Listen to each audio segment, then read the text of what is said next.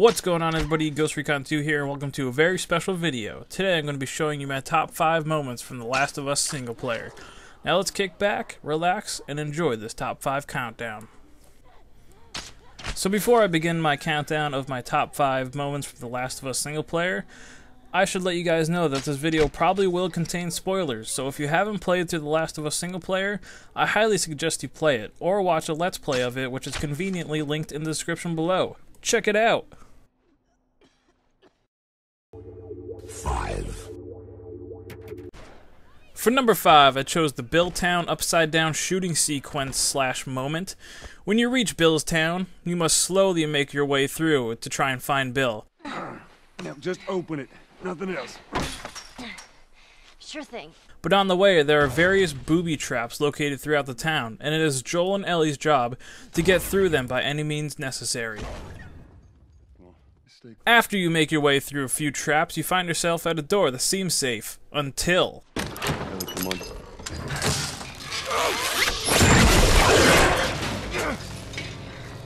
I got you. Damn it, Bill.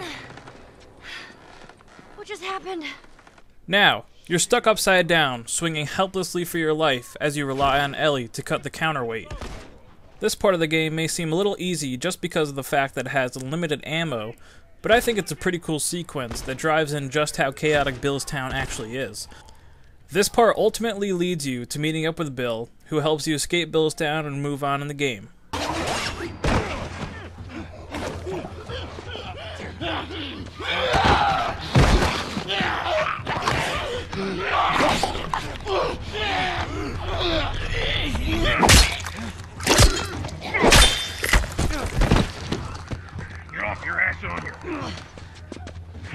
So thanks to Bill for the rescue, but now we're on to number 4. 4. And number 4 on the list is the suburbs shooting moment. Let's find a way around to it. After meeting 2 important members in Henry and Sam, Joel and Ellie escape the town of Pittsburgh and make their way through a sewer system and find themselves in a suburban type area. This area looks like it would have been a really nice place to grow up without monsters trying to eat you, and even invokes a few memories from the characters. I was just 5 when the cordyceps hit.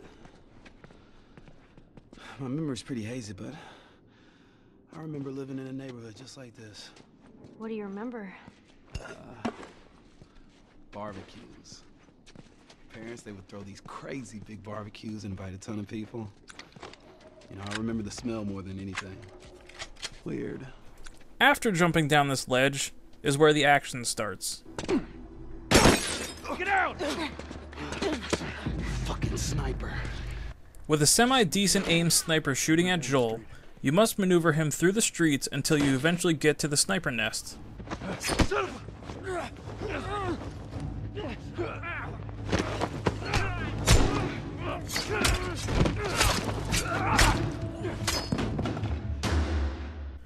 After killing the sniper, the rest of the group is attacked from behind by bandits.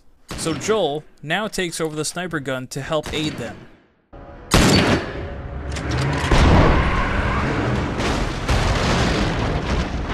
After killing the bandits, there is a big horde of infected that come through the town, which makes the group have to leave.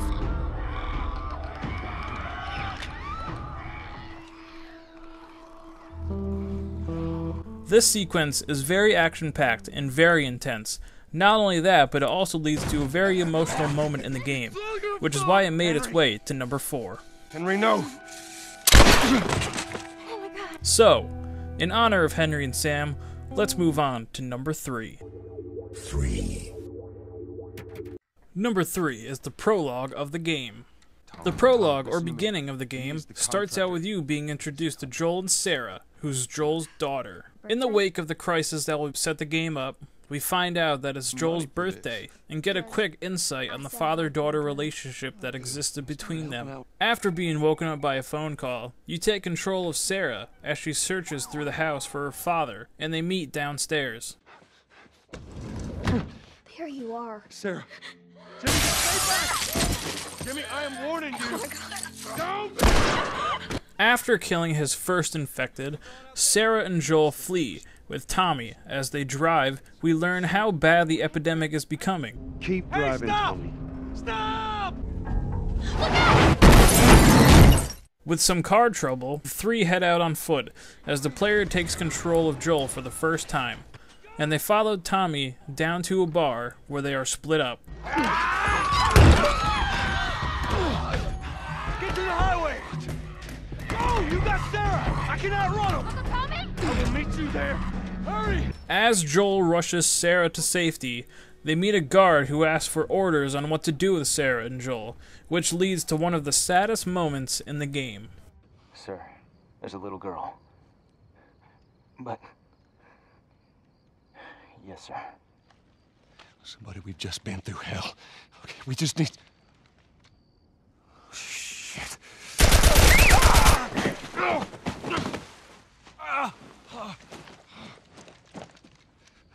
Please don't.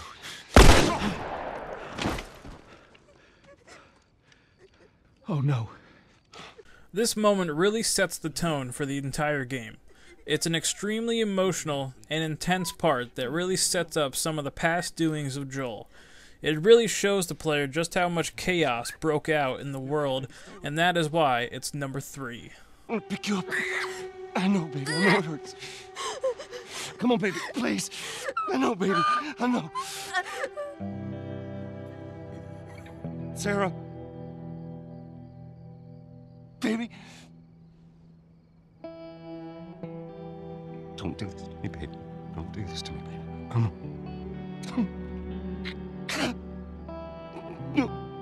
With number 3 out of the way, comes number Q. Wait, that's not a number. 2. At number 2, we have the university injury moment. At this point in the game, the dynamic duo end up at the University of Eastern Colorado. On their way through the university, they encounter some strange things. Yes, those are monkeys, underdog. They finally reach the building that they were informed to be the Firefly lab, and they make their way through the building. Yoo-hoo! Fireflies! Here for mankind over here. You're looking for the Fireflies. They've all left. Yeah, no shit. After coming across a tape recorder which informs them that the Fireflies have moved, they come under attack by a hostile group and must fight their way out. As they fight their way out, one of the most surprising moments in the entire game happens.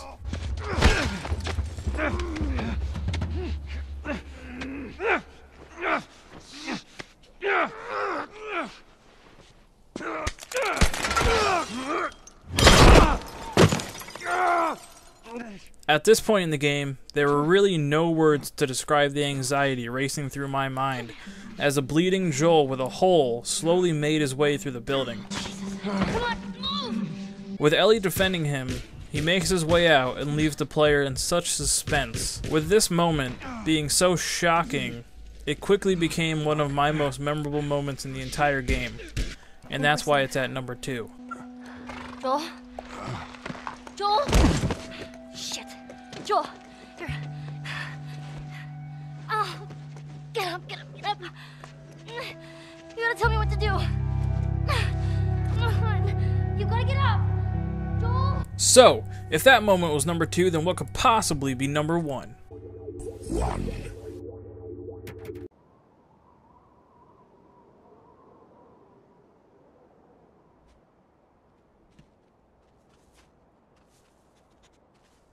The Lakeside. After leaving us with no answer on Joel's condition, the player, for the first time and only time, plays as Ellie. We come to Ellie hunting a deer through the woods with her bow as it leads us to meet 2 strangers.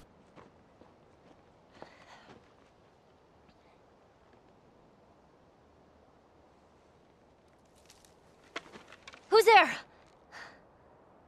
Come out! Hello?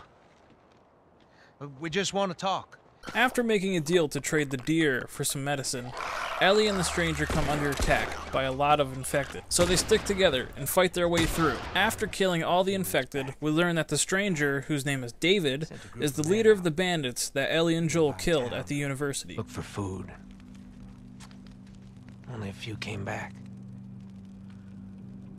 They said that the others had been slaughtered by a crazy man. And get this, he's a crazy man traveling with a little girl. You see,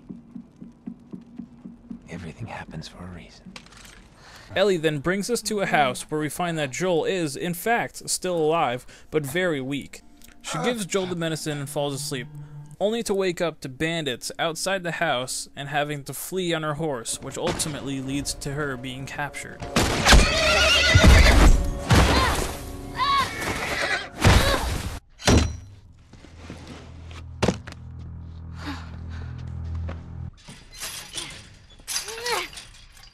How are you feeling? After being held prisoner for some time, Ellie learns that David and his men are cannibals and escapes, after refusing to join them. But David eventually corners her in a burning restaurant which, in my opinion, was the hardest mission of the entire game, and one of the most intense missions as well. How did you do it?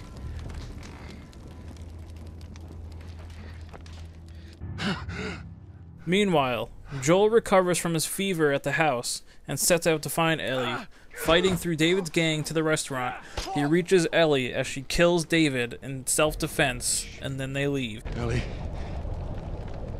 You have no idea what I'm capable of.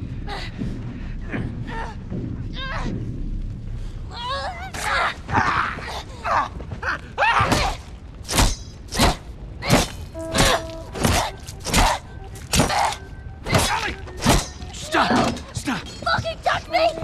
It's okay. It's me. It's me. It's me. Look. The lakeside, not just one single moment, but this whole section really made the game for me. Not only did it have action and suspense and one of the toughest missions in the game, it also really shows the player just how close Ellie and Joel have become and that they will fight as hard as they can to be there for each other. That huge development in characters is why the lakeside claims my #1 spot.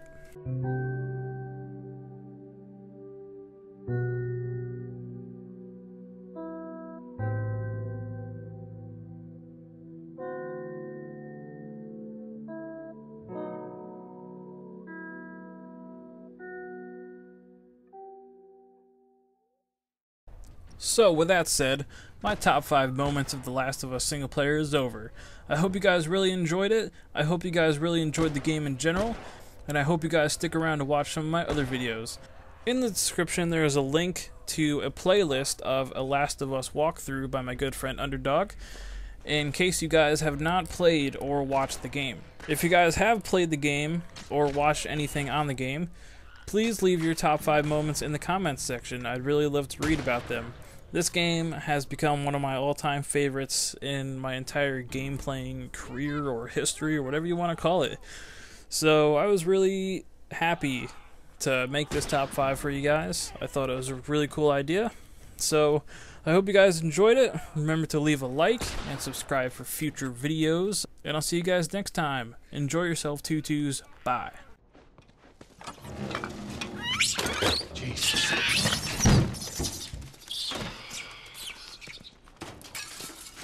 At least it ain't clickers.